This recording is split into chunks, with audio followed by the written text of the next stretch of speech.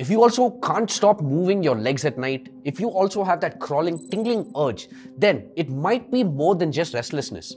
This can happen due to genetic factors or deficiencies in iron or magnesium. But there's something most of us miss: vitamin B1 deficiency. Yes, vitamin B1 or thiamine plays a crucial role in nerve function and dopamine regulation. When you're low, your nerves misfire and that can trigger those nighttime urges to move. B1 deficiency is common in people with chronic stress, genetic predisposition, diabetes, pregnancy, poor gut health, high alcohol intake, or poor diet. Now, to boost your intake of vitamin B1, focus on foods like legumes, beans, lentils, whole grains, even pork, salmon, black beans, green peas, sunflower seeds, and nuts.